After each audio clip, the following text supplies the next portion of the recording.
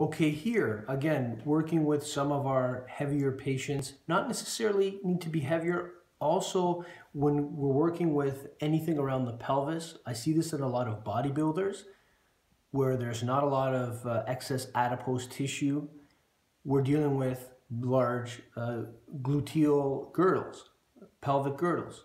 So you can use this in a lot of muscle mass or in general where you have more size.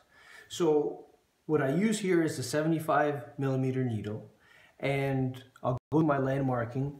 Again, what I find is the S4 region, and I come across 5 inches. And again, this is in the Motor Point manual found at acupuncturemotorpoints.com. And I insert, and again, with someone of this size, I need to insert all the way. There is no compromise there.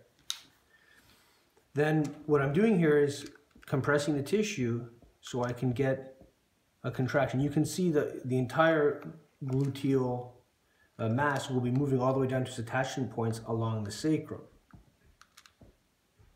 And you can see that, especially in through here near the PSIS.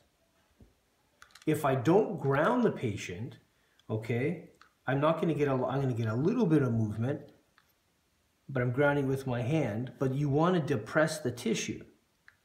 My point here is that if our landmarking through our motor point selection is very good, then there's very little we need to do in terms of changing the size of the needle.